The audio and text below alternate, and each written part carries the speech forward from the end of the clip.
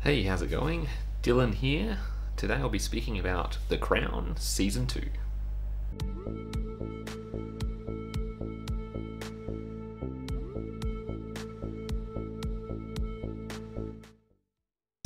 I just finished up watching The Crown Season 2.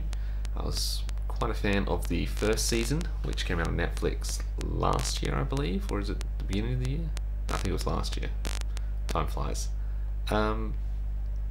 Basically, The Crown obviously follows, as the name suggests, the kind of fictionalized history of the Windsor family in the UK, the Queen, etc., etc. The first series followed one thread of, one or two or three threads of story, but there was kind of one continuous story that came together, and it was like a serialized one story arc series kind of thing with the subplots along the way. And one of the main differences that you're going to have with when you go to watch season 2 is that it's much more contained into, I guess you could say, 3 or 4 separate story arcs. It's very evident in the first 2 story arcs that it shows, like only a couple of episodes each, and they feel very separate. They don't connect a lot. Like, there's a few threads that come through, but most of the, you could watch them as individual stories, parts of that history. And towards the end of the season, the episodes feel more like season 1, where it's just one kind of story with multiple threads, whereas the first section of the season is very contained. And I don't know if I like it or not. It was definitely easier to not binge on it that way, because I kind of watched 2 episodes the first night and I left it at that, because it felt like that thread had been tied up and finished. And same with the second part. I think one of them only even lasts 1 episode, so it's very, very contained. I think I quite enjoyed the series.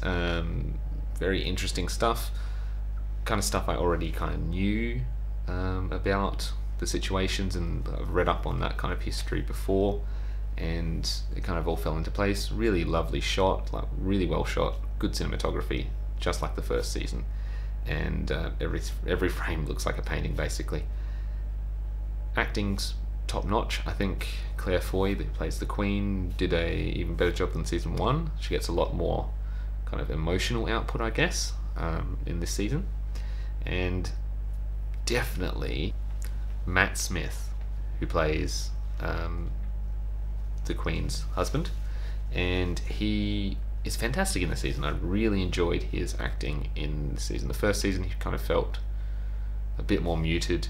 He didn't have as much lines, I don't think, so I think this time he really got to shine. I kind of miss having Winston Churchill in this series, obviously, but he's out of the picture by the time this one's set.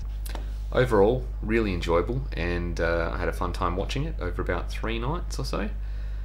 Looking forward to season 3, where they're going to change up all the actors because they need to get older, obviously. They're not going to just age them with makeup. Like, I hate it when series do that. Sometimes they can do it well, but not often. If you enjoyed the first season, definitely check season 2 out, as it's really great. Feels like it went by really fast, which is a good thing. Didn't drag out anything, really. Very interesting stuff. Alright, sorry for the quick video today, but as always, if you enjoyed the video, leave a like, leave a comment if you have any suggestions, and if you want to see more, hit the subscribe button below. I'm going to be trying to do more videos. I know I always say that, but so far we're on a roll this week, so let's keep our fingers crossed. Enjoy.